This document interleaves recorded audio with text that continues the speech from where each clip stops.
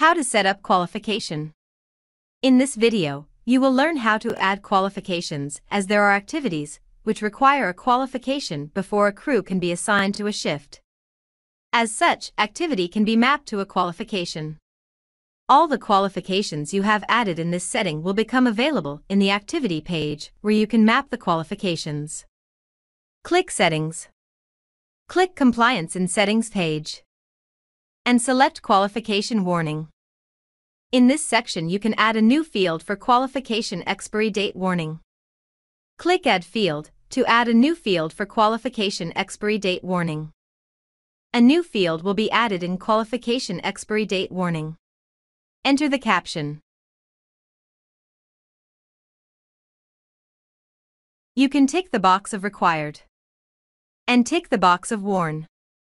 Delete button is also there to delete the field. Click Save once done. You can see that driver's license has been added in the qualifications expiry date warning list.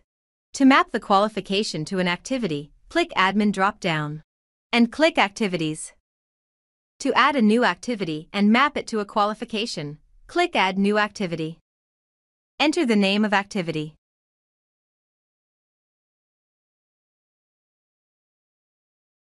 Under Qualification, select Driver's License. Click right arrow button. Once done, click Save. You will see that the new activity has been added in the activity list. To map the activity to the staff, click Contacts. Then select Staff List. Select a staff and click Edit icon. Click Available Activities on the left side corner of Crew Profile.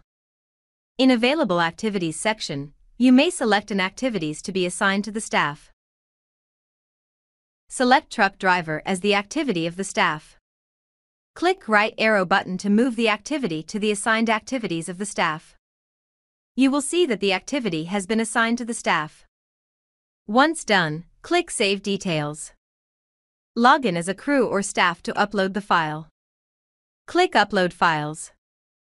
Select the type of file. Select Qualification. Select File. And select Driver's License as your file. Click Choose File to upload the supporting document.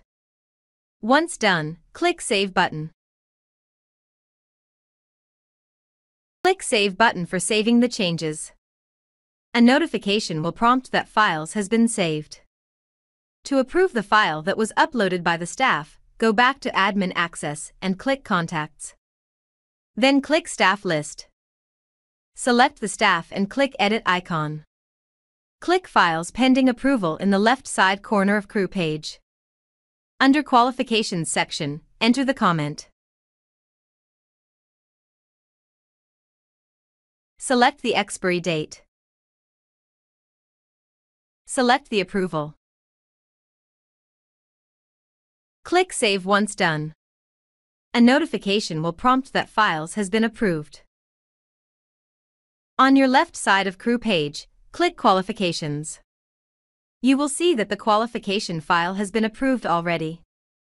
Click Save Details for any modifications made. To view if the file has been approved on staff side, log in as staff. Click Upload Files. You will see that the file that has been uploaded is already approved. Thank you for watching.